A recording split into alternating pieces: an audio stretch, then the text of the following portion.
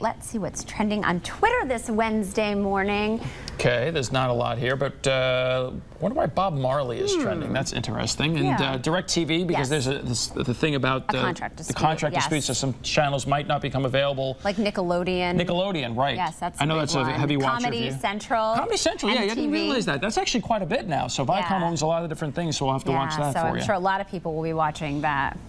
And these are some interesting hashtags. I think there's some hashtags that we're not going to talk about. That one has to do with going to Ace Hardware. Oh, okay. It's a gardening tool. All right. Well, remember that you can follow us on Twitter by searching CNY Central when you're on Twitter. You can also follow me on Twitter at Lisa Spitz News. And you can follow me at Pete Weatherby for your latest traffic and weather tweets. We'll be right back in a minute.